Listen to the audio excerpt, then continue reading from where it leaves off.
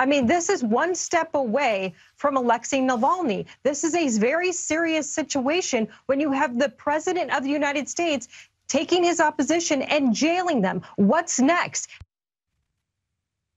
This is one step away from Alexei Navalny, the multiple-time poisoned and imprisoned Russian dissident who was killed by the Russian government.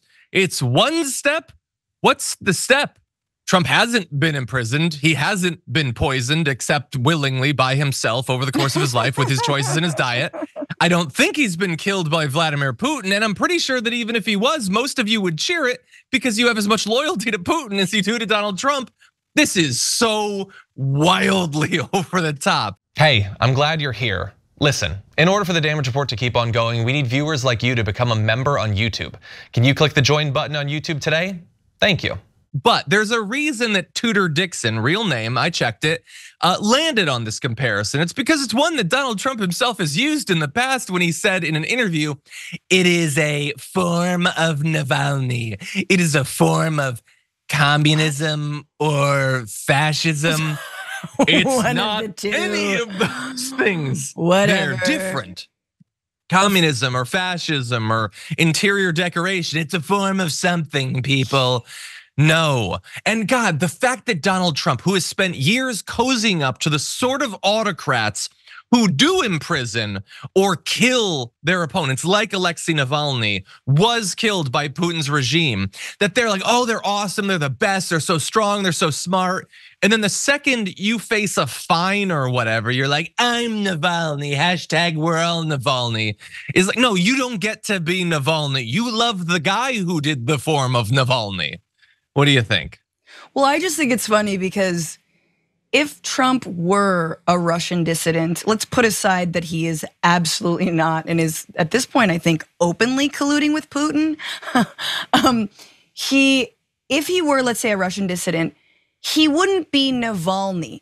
He would be some dude we'd never heard of because Navalny withstood months and months, years in like a Siberian prison doing hard labor. Trump would have been one of the dudes that like tapped out day one. You know what I'm saying? Like, oh my God, the shovels are, bah. I'm like he would, like no disrespect to Russian dissidents, but the guy would not have survived very long like Navalny. So I like that not only he's a political prisoner, but kind of the one who's been through the most, as if, like, come on, stolen valor, my guy. No, he would have cracked in 5 minutes. And by the way, so would I.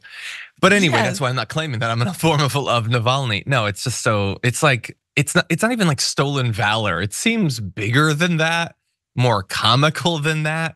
Do you know who this guy is?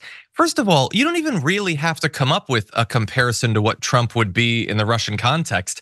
He's one of the oligarchs here. He'd be an oligarch there. He'd be the same person that he is. He might be getting peed on more frequently in Russian hotels than he was since he was born in America, but most of his life would be exactly the same. But anyway, Tudor Dixon in that video said that she was scared of what might come next. I don't think that she actually is. First of all, she knows Trump isn't going to go to prison.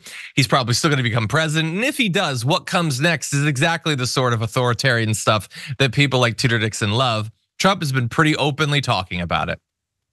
But wouldn't it be terrible to throw the president's wife and the former Secretary of State? Think of it, the former Secretary of State, but the president's wife into jail. Wouldn't that be a terrible thing? But they want to do it. So, you know, it's a terrible, terrible path that they're leading us to. And it's very possible that it's going to have to happen to them. Ooh. Yeah.